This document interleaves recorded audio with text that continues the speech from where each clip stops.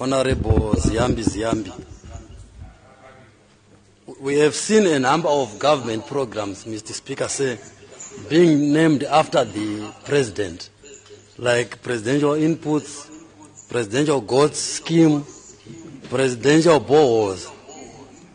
In light of that trend, what is the government doing to stop the abuse of such programs by ruling party activists who misinterpret such programs to mean that the funding is from the first secretary of ZANU PF's pocket?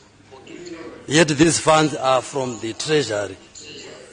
What is government doing to make sure that such programs are not abused by party activists?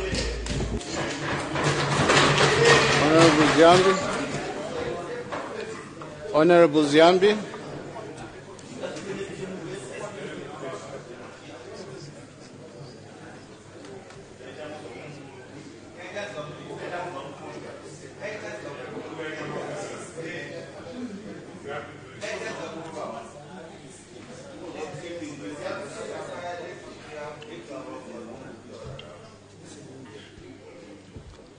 Thank you, Mr. Speaker. Mr. Speaker, I want to thank the honourable member for the question. And secondly, I want to thank him that is very much aware of the efforts that the head of state is doing in ensuring that the mandate that he was given by the generality of the people of Zimbabwe is realized in terms of service provision. And the president is elected by the whole of Zimbabwe.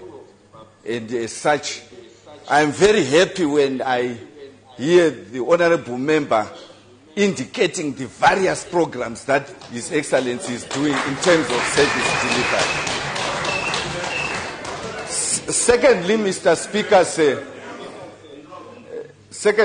Speaker, what I am aware of... So, in my opinion, Honorable Ziambi was supposed to directly answer the question which was being asked. What is the government doing to ensure that ZANU PF activists don't hijack these programs? That was the issue. There was no need for clarification. There was no need for him to thank the honorable member for acknowledging what, blah, blah.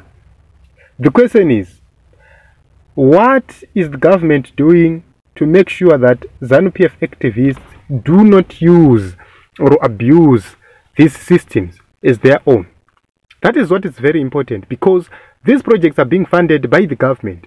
They are being funded from the taxpayers' money. They are being funded from our money. This, therefore, is a clear indication that these people are not fit to hold these offices, and we must register to vote and vote them out. This is all.